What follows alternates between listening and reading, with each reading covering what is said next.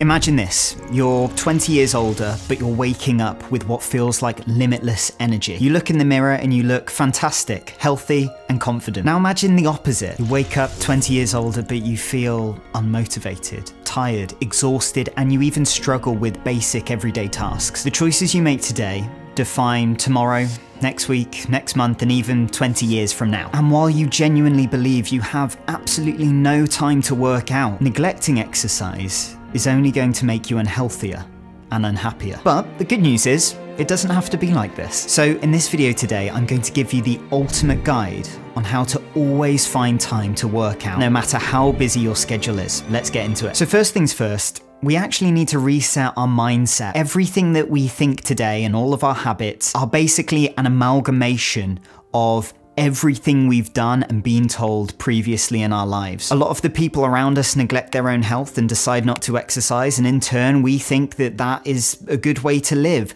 even though deep down we know that maybe that's not true. When we tell ourselves or others, I don't have any time today to exercise, that's usually not really true. And by the way, I totally understand that you might have some really serious responsibilities. You might be a single parent, you might be balancing 3 jobs while doing all of these things. Your life is different from mine, so please take my advice today with a grain of salt. So I just want to make you aware that I completely understand that going forwards. A really helpful and impactful exercise we can do to reframe how we think about exercise and how much time it takes is using a technique that Tony Robbins invented called limiting beliefs. And essentially you interrogate yourself on whether it's true or not that you don't have enough time to work out. I want you to take yourself to a quiet place where you're not going to be disturbed. Close your eyes. And I need you to ask yourself a few questions. One of them is, do I really not have enough time to exercise? Or is this just a limiting belief? Is it that saying,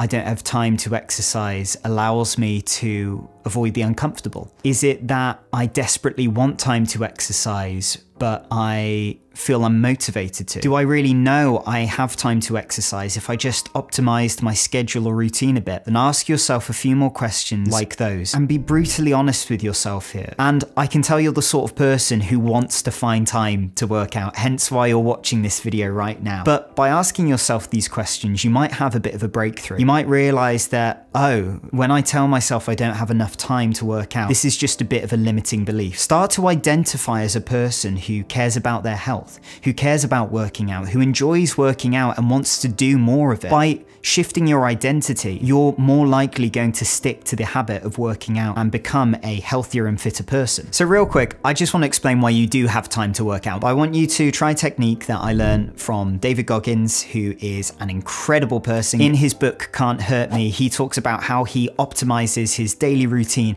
to ensure that he has enough time to fit everything in. So I want you to go get a calendar. Google Calendar works very well for this. And I want you to block in everything that you do in your day currently. First things first, if you really are this busy, your calendar should be full, but most likely you'll find some gaps here and there where you're not actually busy. So that's already a good sign that these are little gaps that you can fit exercise into. Then I want you to go about your day following your calendar of all the blocks of work and family and all the events you have in there, and see if they really do take as long as you say. And if they do, then that's fine. We'll come back to this later. What I'm trying to get at here is you don't need these 30 to 60 minute sessions of brutal exercise. Exercise and working out can fit into a window as small as 1 or 2 minutes. You could get down on the ground right now and do 30 seconds of burpees, and you don't have any excuse here because you don't have to get in your car or get the bus to go to a gym. You can do this stuff at home. And if you're strapped for any ideas, this video isn't about home workouts and things like that. Do some research on YouTube, online from some trusted sources,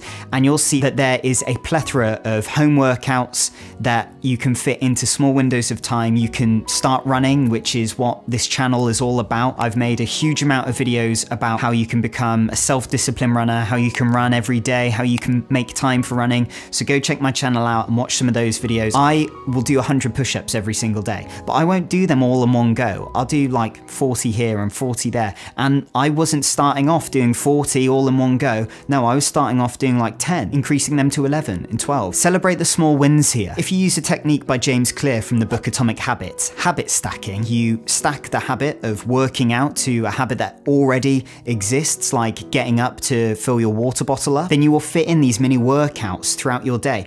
And if every time you get up to fill your water bottle up or go to the bathroom, you do 1 minute of exercise, well, by the end of the day, you may have done 10 minutes of exercise. 10 minutes a day of exercise is going to put your health in a way better condition than, honestly, the majority of people, but also it's going to make you way healthier than you were before. 2 minutes of exercise is better than no minutes of exercise. And now for the good bit, how to optimize your day to fit in working out and exercise. So remember that David Goggins calendar exercise I ran you through a few minutes ago? Well, I want you to go back to that, and you've done your day just like you put in your calendar, and you've experienced it, you've lived it. Now I want you to analyze this calendar like no tomorrow. I want you to go into that day of that calendar and start asking yourself, where did I procrastinate in this day? Where did I spend a little bit too long in small talk when I really didn't need to? When was I doing tasks and activities that I could actually delegate to someone or even delete entirely from my life? So just like David Goggins suggests in his book, I want you to be really brutal with these time blocks, okay? So maybe you have an hour for breakfast each morning. Could that actually be 45 minutes for breakfast each morning? And maybe you find a quicker breakfast recipe, and then you've got a 15-minute period that you've just saved that could go completely to working out. How awesome is that? Be really brutal about these time slots. Cut them down a little bit in your calendar. Save 5, 10, 15 minutes here and there. And before you know it, you've actually got a whole 30 minutes a day that you can work out. And once you've found that block, try and keep that block the same for every single day as best as you can, because you're more likely going to stick to that time block of exercising at that time every single day. If you use habit implementation from the book Atomic Habits by James Clear, it states that if you tell yourself, I'm going to work out on this day at this time at this place, you're way more likely to stick to it. Now, I briefly touched on this, but use the Eisenhower matrix. You split your to-do list into 4 boxes. You've got these columns: important and not important, and urgent and not urgent. And essentially you want to put these things in the right places. As you can see from my Notion one, it's a template I got from this incredibly talented person. Whatever falls into the box of important and urgent, you do right now.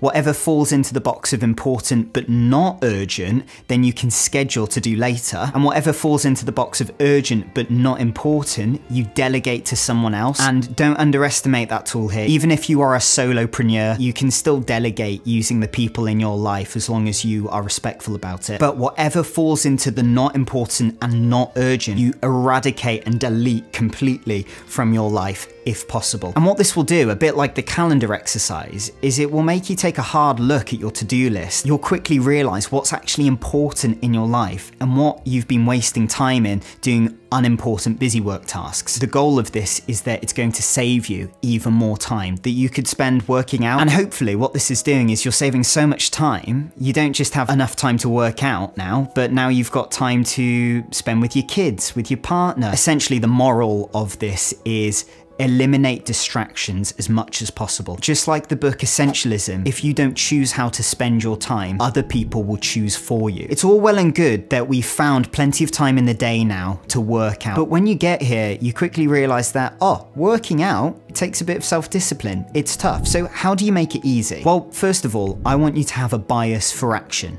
Don't think, just do the exercise. When that workout block hits, don't think about how you feel about it, because at first you'll probably feel reluctant. You'll probably feel like working out is way more uncomfortable than chilling in bed watching Netflix right now, so I'm just gonna pass. Don't give in to comfort. That's going to ensure that you work out more, which is gonna help you and your body. So have a bias for action. And if you need to, use the technique by Mel Robbins, which is the 5-second rule. In your head or out loud, you go 5, 4, 3, 2, 1. Once you get to 1, you have to go work out. It sounds really simple, but by going 5, 4, 3, 2, 1, your body, like a rocket ship, feels compelled to go do the action that you're avoiding. But if you even spend 1 second thinking to yourself, oh, I don't want to do it, you're way more likely to not. And the last tip is create a group chat with friends and family who are in a similar position to you, who also want to find time to work out more, and try and get together as much as you can to work out as a group. When you create a tight foxhole of people who work out together, you're way more likely to stick to it because you're going to hold each other accountable. And even if you don't work out together in person, having a group chat where you go, hey mate, did you work out today at the time we said? You're going to stick to it way more because now you've got that social pressure. So right now you have a choice. You can take the steps today to turn exercise into a positive habit that lasts. And trust me, if you take the first step right now, you're going to be so glad you created this habit in the future. So if you've made it this far, I can tell that you are the sort of person who cares about creating a habit that lasts. And that's why I've created this video for you on how I've managed to run every single day without getting burnt out. Go watch it now. You will find absolutely game-changing tips that you can use alongside the tips you've learned today to absolutely revolutionize your life and improve your health for the better. And if this video helped you, hit that subscribe button. It genuinely helps me improve my content heaps. Thank you so much for watching. Get out there, get running, and I'll see you out there. Take care. Bye-bye.